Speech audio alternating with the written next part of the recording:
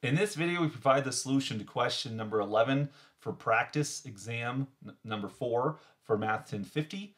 And we have this exponential equation, 2 times 49 to the x plus 11 times 7 to the x plus 5 is equal to 0. We want to solve this exponential equation and find all real solutions. Okay? So the first thing to notice here is that you have this 7x and a 49x. The relationship between 49 and 7, of course, is that 7 squared is 49. What that tells us is if I take 7 to the x and I square it, that is going to give you 49 to the x by usual exponent laws. And so if we insert a new symbol, let's say u is equal to 7 to the x here, then u squared would equal 49 to the x. And this equation then can be rewritten as 2u squared plus 11u plus 5 is equal to 0. And therefore, this equation has a quadratic form. Let's first solve the quadratic equation, and then we'll switch it back to an exponential in just a second. This quadratic equation we could solve by the methods we know. We could factor it. We could complete the square. We could use the quadratic formula. It doesn't matter which one you use. I noticed that 2 times 5 gives me 10. 2 and 5 gives you 10, for which 10 can be factored as 10 times 1. We also have 10 plus 1 is equal to 11.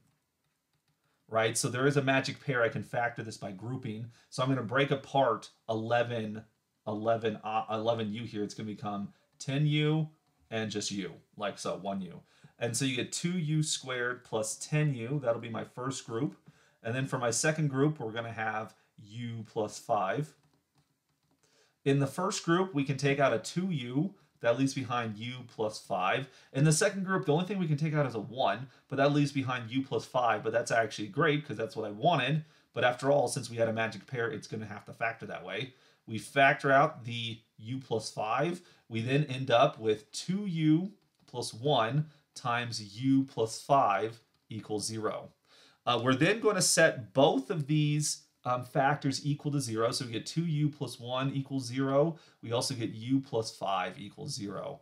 In the first case, the 2u plus 1 equals 0 minus 1 divided by 2. We see u equals negative 1/2. In the second case, u plus 5 equals 0. Subtract 5 from both sides. We get negative 5. Now that solves the quadratic equation in terms of the symbol u. We have to solve it in terms of x, right? So substitute back in the 7 to the x there.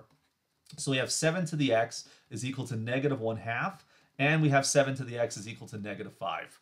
Now remember, when it comes to an exponential function, 7 to the x is always positive. It can never equal a negative, so 7 to the x can't equal a negative. But also, if you went forward with this problem not recognizing that, you would take the log base 7 of, say, like negative 5, and you're going to find out, oh, that doesn't exist. All right, I should say that's not a real number, it's an imaginary number. So in particular, since the instructions did, of course, tell us real solutions, there's no way that an exponential can equal a negative for a real variable there. So we actually have to report that on this problem, there's no solution because there's no real number x that'll satisfy this. And that does happen from time to time.